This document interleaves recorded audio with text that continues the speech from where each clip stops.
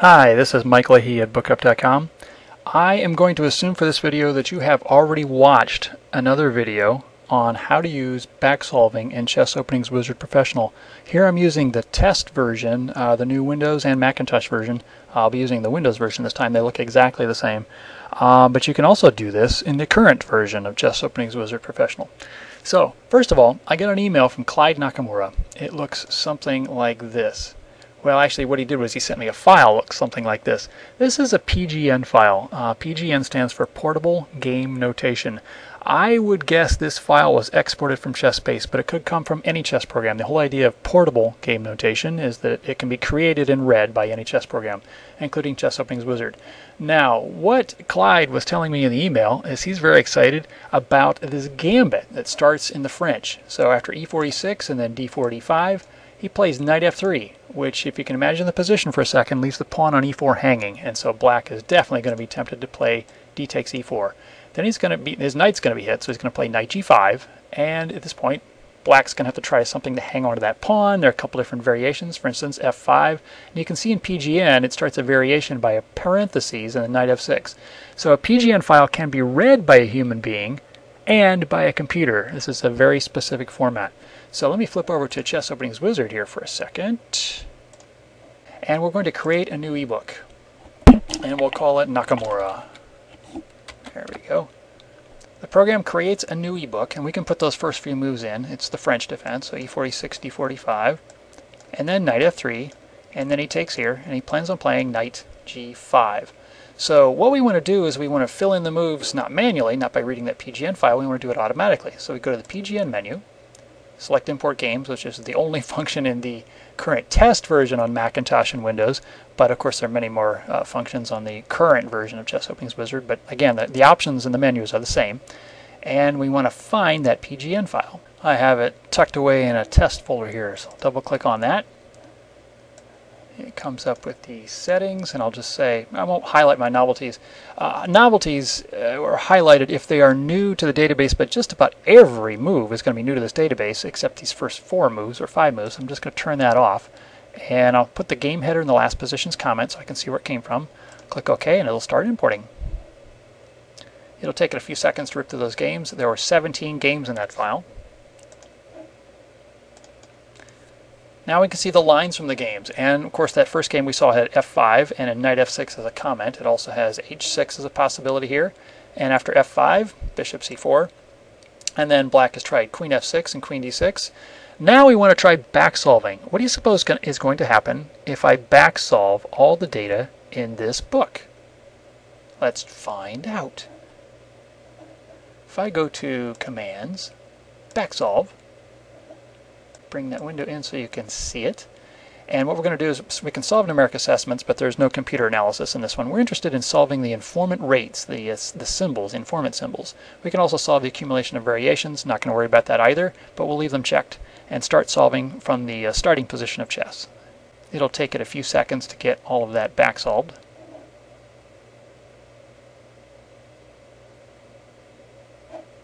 Okay. Now, we have some of the lines ended up being backsolved. Queen d6 is backsolved as a win for black. Queen f6 is not yet backsolved, so that's not very helpful. If I go back to the starting position of chess, one of the games started with d4, so it probably went d4, d5, e4, e6. It's going to transpose to the French. We can check that out if we want. d4, d5, yeah, e4, e6, and then he still played knight f3. But we can't see any backsolve information. I want to know the truth about all this analysis, as it were. I want to know, is e4, or in this case d4, good for white or good for black in this gambit? And so some of the final positions are not analyzed. Well, let's click through and look at one of the positions that's not analyzed at the very end, because backsolving relies on that. So here, all these other variations are backsolving nicely, but still d takes e4, and that whole family in here, not yet done after f5 or knight f6. Let's try the f5 lines. So bishop c4, let's try queen f6. So queen d6 is solved as a win for black. And knight f6, knight c3 is the one that's not solved yet. Bishop e4. Let's just zip on down to the end of the line here. Click on the forward to branch point. So we get to this final variation, and it says is plus minus 3.06 in favor of white. So we say that's an easy one to fix. So we'll set that to a win for white. So now we got a little bit more done. Let's go back to the last branch point. and see if there's another one. After knight c3, bishop b4. Nope. This is all in that particular branch. So back to the last branch. If we go back to a prior branch, see if there's anything else there. Okay, oh, knight f6. Knight f6 has not been solved. And f3 and knight c3 are not solved. Now we can see we've got a little bit of work to do, right? We'd have to go down through all of these final positions and find all the leaf nodes, the nodes at the ends of this tree of analysis, and there could be many, dozens, hundreds, I don't know.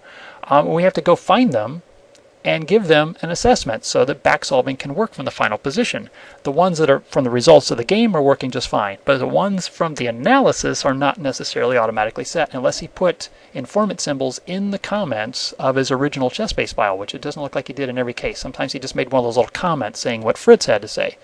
Well, that's no good. I mean, because comments are human readable, we need this symbol set inside the database. So how are we going to go find all those? Let's say we imported, say, hundreds or thousands of games, and there could be then thousands of leaf nodes that need analysis, or maybe hundreds, maybe most of them are assessed correctly because of their final position of a game, but there's still so many that we need to find. It would be a task to do that. So what we have is a feature in the commands menu called Find Leaf Nodes.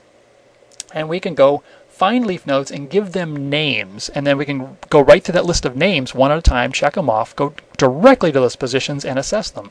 So we can, not going to overwrite any existing names, we'll call it everything with blank rates. And we're going to find only positions without informant rate symbols. That's the guy we're after right there. Find only positions without informant rate symbols.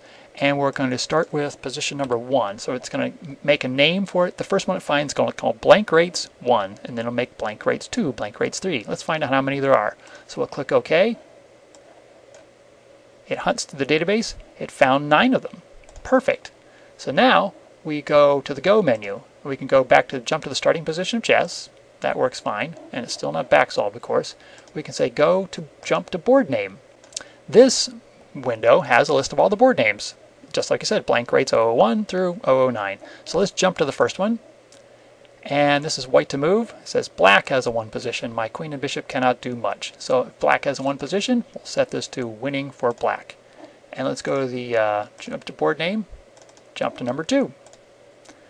Okay, this one's white to move. Evaluation negative 312. So we're saying this is probably good for black, right? Okay. Does it look good for black? Looks like black has a couple extra pawns and he's hanging on here, so we'll assume that's correct. Also a win for black. And let's see, let's go to board name number 3. Okay, white is down a rook, should be lost. So this is also a win for black. What I'm going to do, I'll just stop the video here and I'll go and assess all these other positions. And we'll come back when I'm all done. Okay, I got all our final positions analyzed. Let's jump back to the starting position of chess. Oh, 90 to go because I jumped to position. What am I saying? Jump to starting position of chess. There we go. So now, if we do commands, backsolve, and press OK, and let it rip through all those leaf nodes we just analyzed again.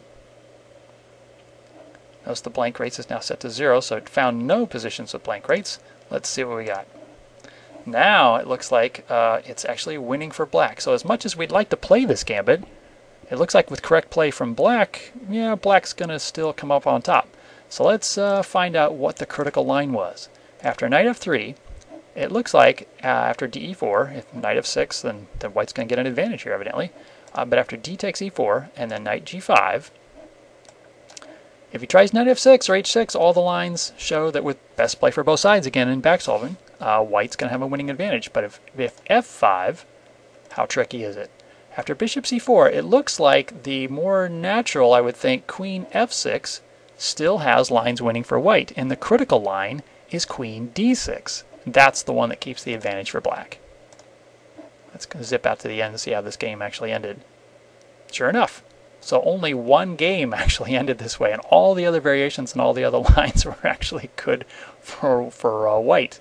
So that's how we found what we'll call the truth in this particular PGN file.